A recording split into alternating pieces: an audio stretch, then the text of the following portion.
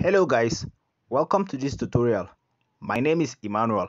In this tutorial, I'll be showing you how to remove sharp edge from your images. We'll be going from this with a sharp edge to this with a faded edge. If you're an old subscriber, thank you for coming back.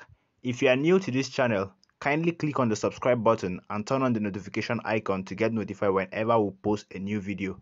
Without further ado, let's get started. Now, the first thing you want to do is to remove background from your images. If you have an image with a background, you would like to remove it before you can fade it so that your design will look nice. If you're finding it difficult to remove background from your images, I will leave a link in the description of this video where I talked about how to remove background from your images within some seconds. So let's get started on this.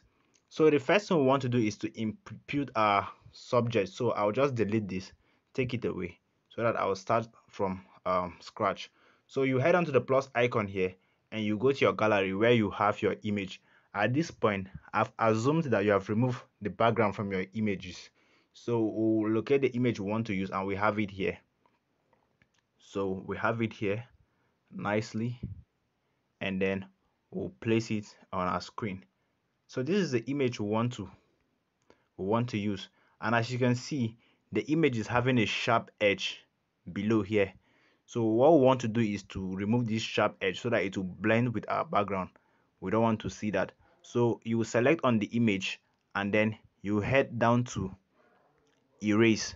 So you click on the erase option here, and then what you want to do is to increase the size, is to increase the hardness of your brush, and then you increase the size of your brush a little bit, and then you paint under it. You paint under it carefully, this way, carefully. You paint under it, and if you're satisfied with the option here, then you click the check option here. As you can see, you have successfully faded the edge of your image. And that's it for this tutorials guide. Click on the subscribe button to subscribe, turn on the bell notification icon to get notified. Kindly give this video a thumbs up if you have gotten value for this. Thank you for watching, and I will see you in the next one.